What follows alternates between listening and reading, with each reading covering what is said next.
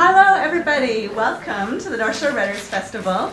My name is Tara Matsuzaki and I'm a librarian here at the West Vancouver Memorial Library. The North Shore Writers Festival is brought to you by all three North Shore North Shore Library Systems, North Vancouver City, North Vancouver District, and West Vancouver Memorial.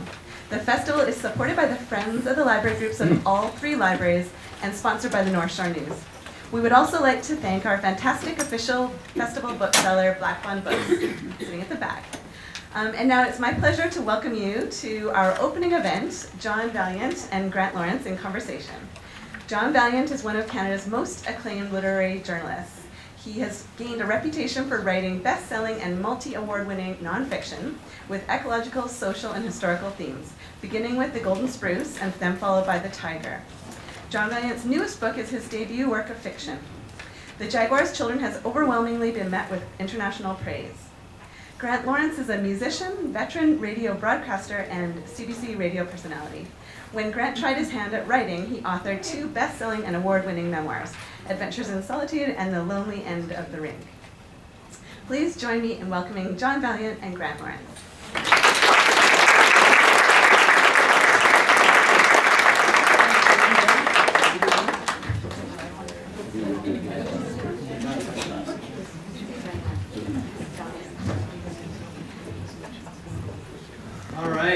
Well, thank you very much for being here. Thanks for skipping the Canucks game.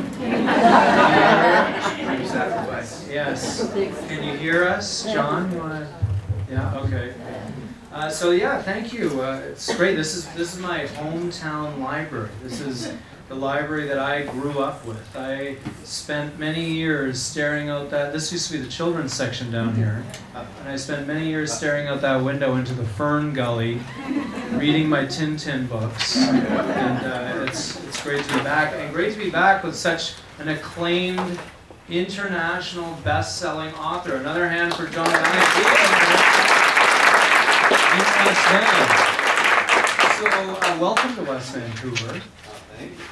This is also, not only is it my hometown, but it is also, if you've read The Golden Spruce, John's first book, which came out 10 years ago, it is also the hometown of, I suppose it's the anti-hero of the book, antagonist, I don't know if that's the right word, of Grant Hadwin.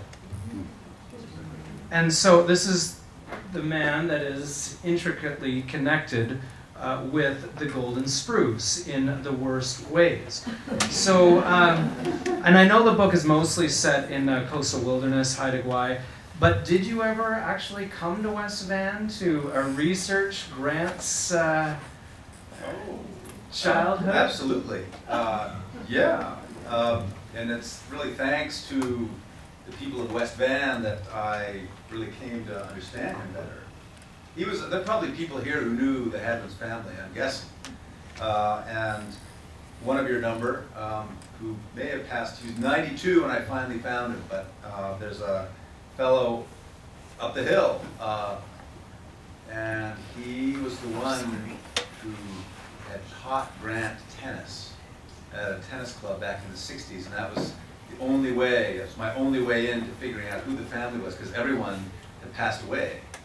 And there he had no relatives with the last name Hadwin. And in desperation, I called. I knew he played tennis, and I knew he was from the Lower Mainland.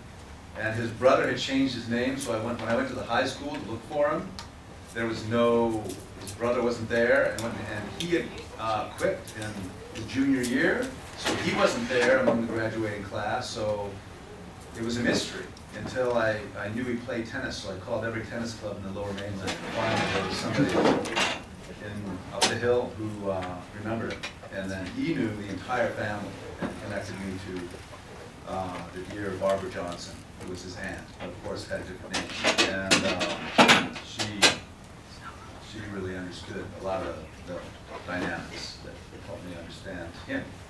So West Van roots, yeah. Golden Spruce, Yeah, really who knew? So as I mentioned, it's been 10 years, and we're going to get to the Jaguar's Children in a minute, but I just want to do a bit of a recap of the whole career. As I mentioned, a decade since the publication of The Golden Spruce, and I just want to do kind of a catch-up What is there now at the site of the spruce? Well, there is a giant nurse log. You know, the golden spruce is now nurturing thousands of young trees that probably, I haven't been up there in a few years, but they're probably a pretty good size now, because a lot happens in the rainforest in 10 years, as you know. And there are a number of seedlings, number of cuttings, scions, taken from the golden spruce, starting in '68 by Oscar Zekli from UBC, but successive generations. And one of those was planted at the site, and I believe it didn't survive. There's another one under heavy guard, you know, kind of like this white rhinoceros in Port Clements, you know, behind a 10-foot fence. I think that one struggles on. But the good news of sorts is that it's been a fascination for many botanists and amateur tree enthusiasts, and so its little scions are growing in greenhouses and nurseries really all over the world at this point, all over the temperate world. Are any of them showing the genetic mutation and the golden? Oh, they are. Absolutely. Yeah. Even the ones that are coming out of the nurse log? No, those ones. See, those would be seedlings from other trees. I see. So there's that golden spruce. That one in particular is finished, you know, and so it's only the cuttings, which have been scattered, you know, literally to the four winds at this point, are still, you know, carrying on that trait. Right. So in a way, it's the tree's descendants. Yeah, I mean, how I think of it is kind of a single light that shattered, and now little tiny fragments and shards of it are all over the place. You know, it's in botanical gardens around the world at this point. So. And no word on Grant Hadwin. He's a cipher. Yeah. Nothing. No one's told me anything. All right. So let's move on to the next book, The Tiger, which is your second work of nonfiction. Another huge international success, another book about man versus nature. This case, instead of a tree, it is a Siberian man-eater, which I believe there's a line in the book where, and you know, I'm going to quote you and I'll probably misquote you slightly, but a creature with the agility of a house cat and the mass of a industrial refrigerator. Okay. let's go with that one there. Okay. Is that in there? Or is that, okay. Something like that. Okay, all right. So I want to ask, what's the latest on The Tiger? Because I have read and heard about a film. Yeah. Brad Pitt's film company, Plan B, did option it. They renewed their option, which is their way, Hollywood's way of showing interest, or continued interest. And it's been through, started out with Aronofsky, and Guillermo Arriaga was going to be the scriptwriter. He's the guy who wrote 26 Grams and Babel. So you'd think, you know, what an incredible team, but Plan B didn't like his script terribly, so it's been through a few other iterations. They had a new scriptwriter. Aronofsky went away. He did Wolverine. He did Noah. He had some other adventures, and now he's back on it, apparently.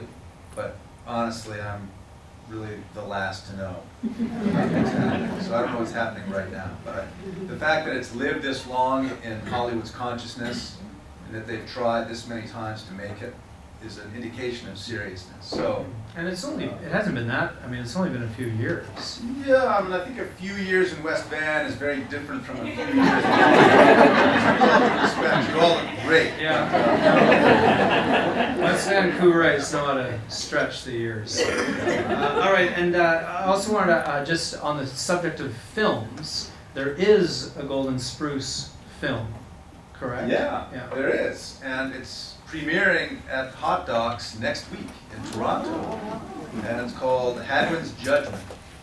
And it was made for 7 years to make it by Sasha Snow, who is the fellow who made the film Conflict Tiger, which I saw in Banff, which inspired me to write The Tiger. And we became good friends through that process. And one of the things that I sent him to kind of demonstrate my seriousness of purpose, if you will, was a copy of The Golden Spruce. And both of us were between projects at that point. And he read it in a couple of weeks and called me back. And this is back in 2007. And he said, you know, how would you feel if I made a film about your book, since you're making a book about my film? And I said, fine. And this has actually happened now. And I think this might be a first in terms of different, you know, people working in different media, trading their stories across media so symmetrically. And so this documentary is just about to launch, and it's very excited to see it. I'm in it as a talking head, but I have not seen the whole thing, so I'll be there at the premiere on the 27th in Toronto, and really curious to see what the other 119 minutes looks like. Well, hopefully we'll see it at one of our film fests out here. I suspect it will come west. I hope so. So that brings us to your third and current book, which is why you're here tonight, The Jaguar's Children, and what differentiates this book. There are similar themes in all three books, but what really differentiates this one is that it is a work of fiction. So the question, of course, is you are a very successful nonfiction writer. You're very much acclaimed, award-winning. You could probably write nonfiction for the rest of your days. What compelled you to make the leap to fiction? A few different things.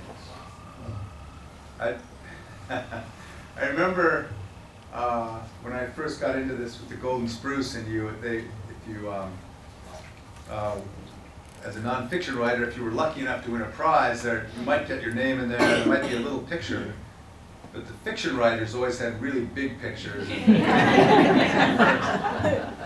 so I think I always felt as a nonfiction writer a little bit like a literary stepchild. So you're kind of looking across the room at the fiction writers. I know, and there's this glow that follows them around. And now I know why. Oh yeah? Yeah, no, it's hard to do. And so I think, no, seriously, I do think in the lurking inside a lot of nonfiction writers is a novelist dying to get out. And so that was something, it was a dream to do it. And also I do see it, in terms of long form prose, it's the supreme challenge.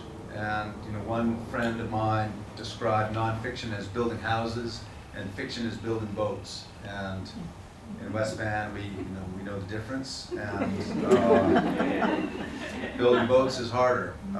And so, in a lot of ways, I think the nonfiction was, for me, a kind of a training, an apprenticeship. And which isn't to say I don't love nonfiction. It's kind of for me, it's probably my favorite medium. But in terms of this particular story, The Jaguar's Children, and the different forces that were feeding into it, the tributaries. One, the fact that we were living in southern Mexico at the time and just seeing so many different things, it was sort of almost too much I couldn't see a way to corral it all into nonfiction. And then there's also this family history piece. And if those of you who've read the book, there's an archaeologist in there who's modeled on my grandfather, who was a prominent archaeologist in Mexico back in the 20s and 30s and 40s. And so there's a lot of family history in the country, and so dealing with that also. And so really it's, and you get this, I think there's just, they're different size containers. And poems are beautiful containers, songs are beautiful containers, nonfiction book. And for me, for everything I was seeing and learning and feeling about Mexico, and Mexico has really been a part of my life since I was born, just because of the family history there and the way people talked about it and felt about it. The novel was really the only container that was big enough to hold everything that I wanted to put in there. Well, let's back up a bit, just because it's a relatively new book. This book is from the perspective, your narrator is a Mexican young man who is attempting an illegal border crossing under brutal circumstances. And maybe we could get into that a little bit, because this is the opening scene and it's not a spoiler.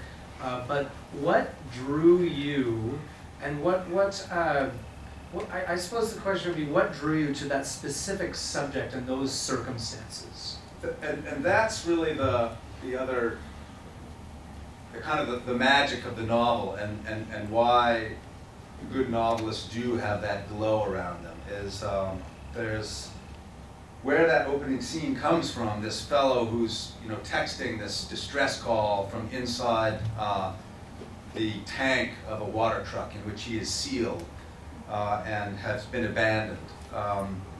That really came to me out of the ether. I was working on the Tiger when we were living in Mexico in 2009 and 10, so I was physically in Mexico, but my head was still in the Russian Far East and dealing with big cats. And so Mexico was kind of creeping in almost unconsciously, and at one point after about 5 or 6 months there, I was sitting at my computer and the opening lines of the book just came to me, which are, "I'm sorry to bother you, but I need some assistance."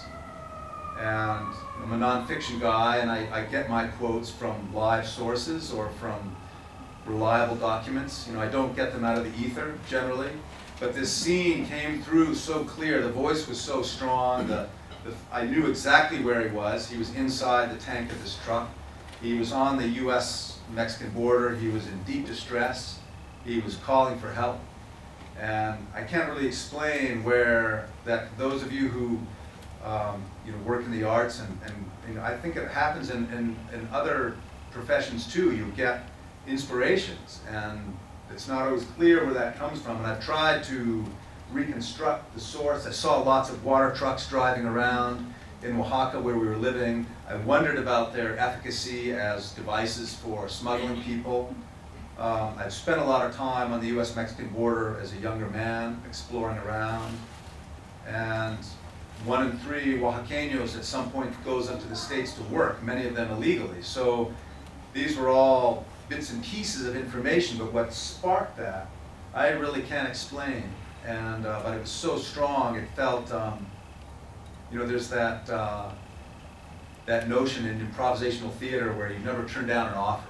So if you're on stage and somebody says, "Here's a light bulb," you don't say, "Actually, it's a milk carton." You say, "Let's screw it in and see what happens." And I feel that too about the muse. When you get an idea that comes in, especially as strong as that one did, I owed it the courtesy really to explore it, see where it went, and this is where it went.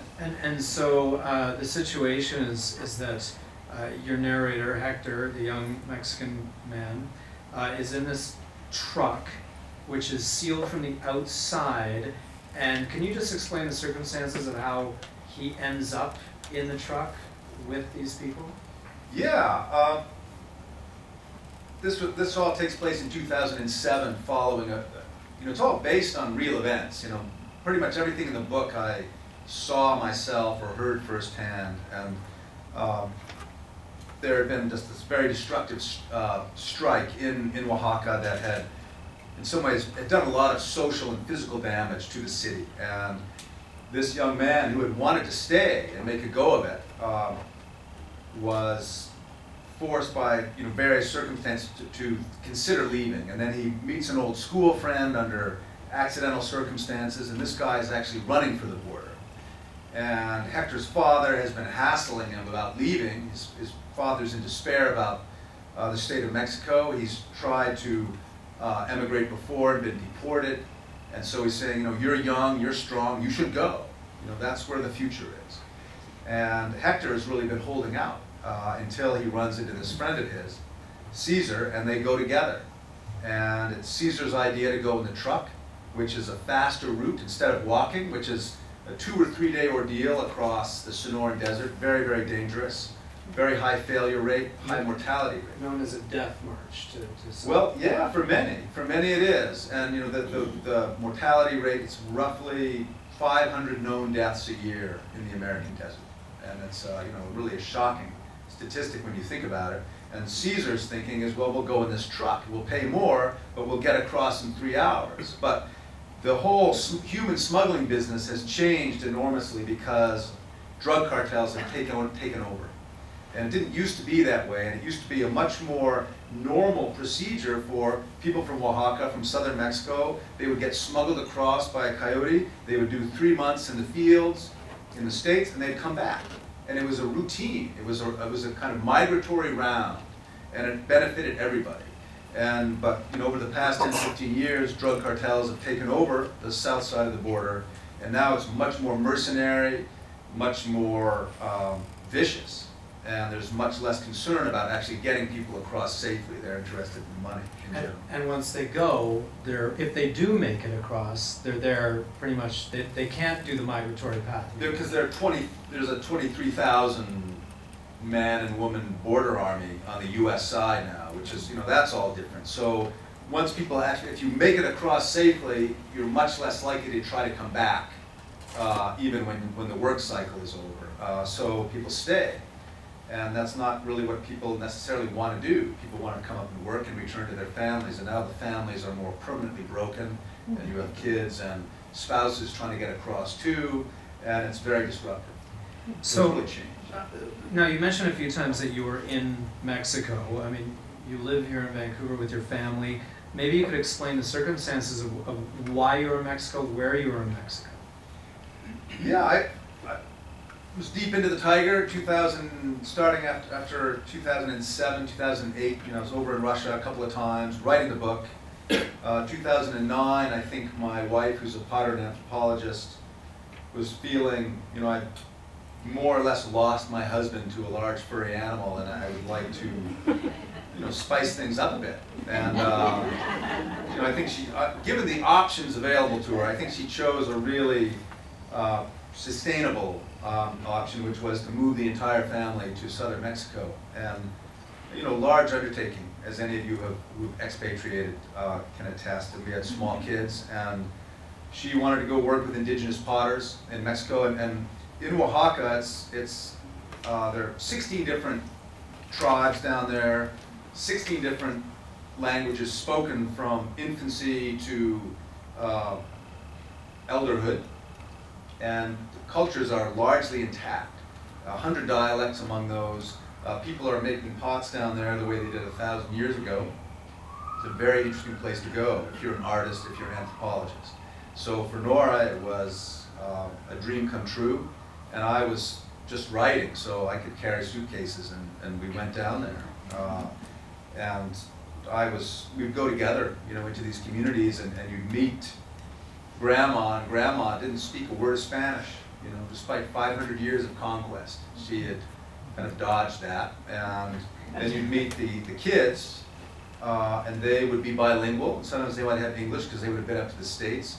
And then you'd meet the very young people like Hector, 15 to 22, and not only would they have, perfect Zapotec, say, perfect Spanish, they'd know some English, but they would also be completely literate in digital communication. And because people completely, skipped the landline and went straight to cell phones. So everybody's got a cell phone down there. And so they're mediating really 1,000 years of technological history. I think it was kind of like, where the Inuit were maybe back in the 80s. And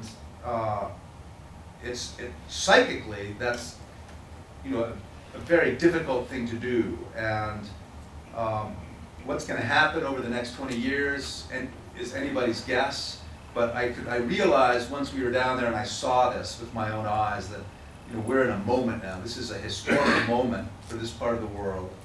And I, was compelled somehow to try to explore it, capture it, and give it its due, because what's going on down there is there's this whole there's so many, there are lots of pieces, and maybe through the course of that's the thing is that this book, it's not from your perspective, it's from the perspective of Hector, but there's a lot of indigenous slang, there's a lot of Spanish, there is an incredible amount of what feels like deep knowledge into the culture. How were you able to tap into that? How did you get in there? You are a gringo.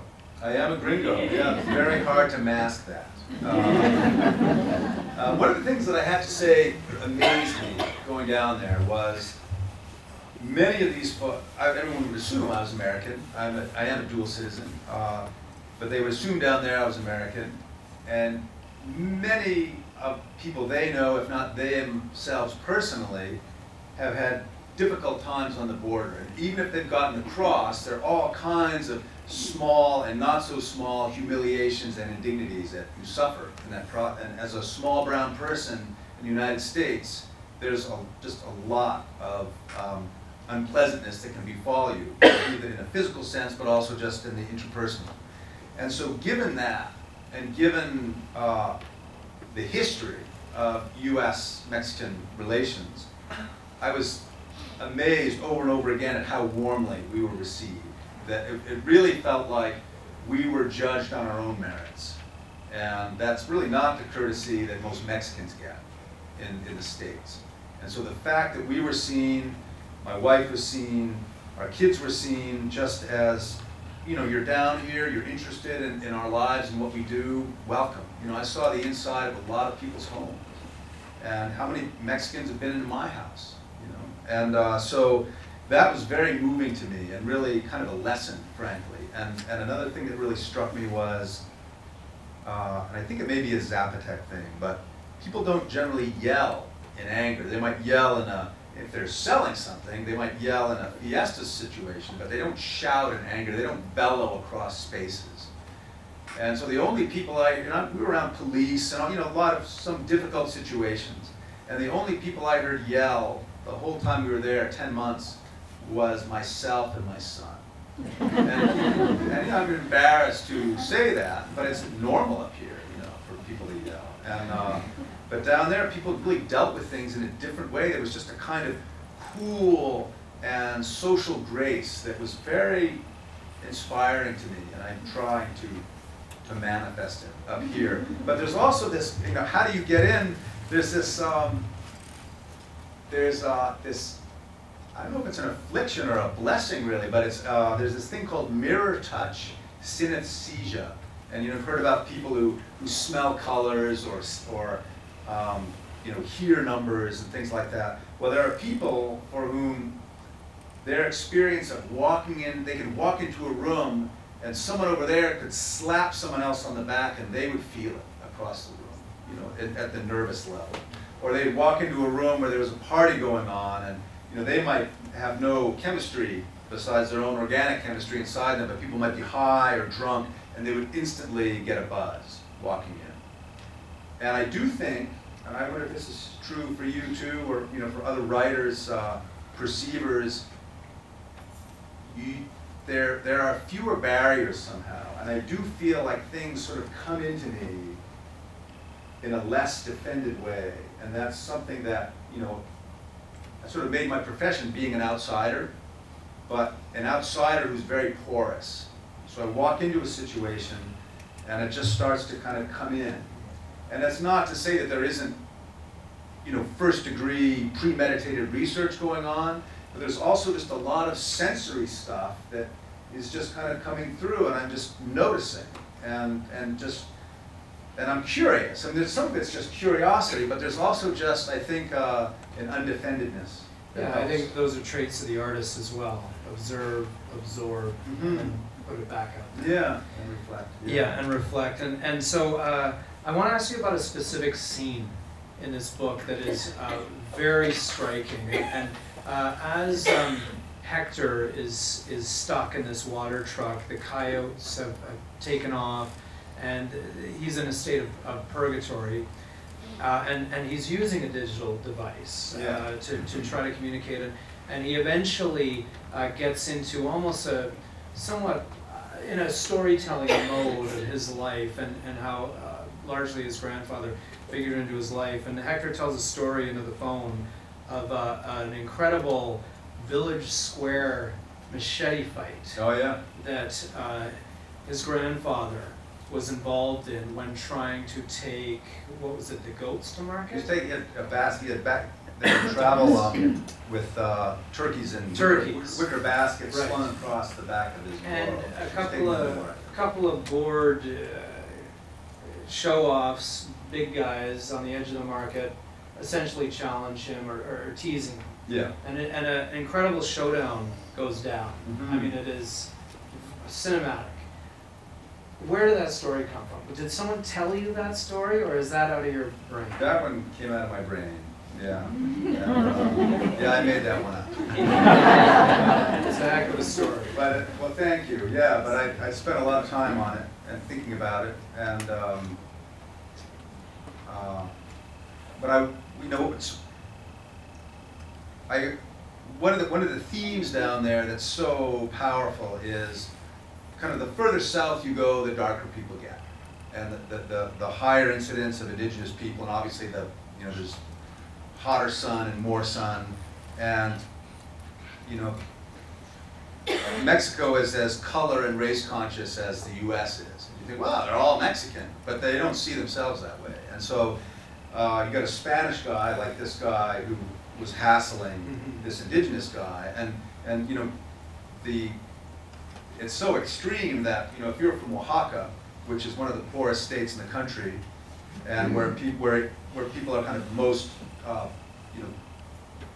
purely indigenous, if you will, they get up north where people are much more mixed, mestizo. It's like Métis, the equivalent of Métis, and you get up north and they see these short, very dark people coming, and they would call them Oaxacas, and it's a slur. It's not quite the N word, but it basically means you are a dark, poor, ignorant country bumpkin from the south. And it's a slur, and it's actually made its way into California public schools. And so, that's something that really struck me, especially as an enormous white person, being down there, and that's something that we don't necessarily think of that kind of racism and all the inferences that people make, based on what shade of brown you are, especially in Mexico. But it was a real issue, and that, was such a, that wasn't the reason I wrote the scene. The scene was a compelling scene to explore, but that's, sort of a side effect of it. Now, I just want to say that I'm keeping an eye on my watch, because we are going to try to allow time for some questions. So if you have any, get them ready. But I have a few more.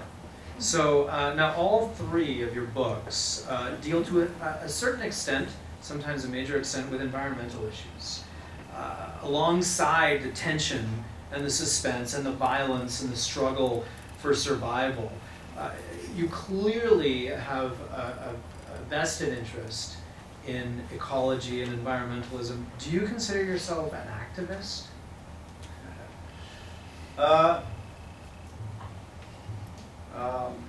Jian Gameshi asked me that question.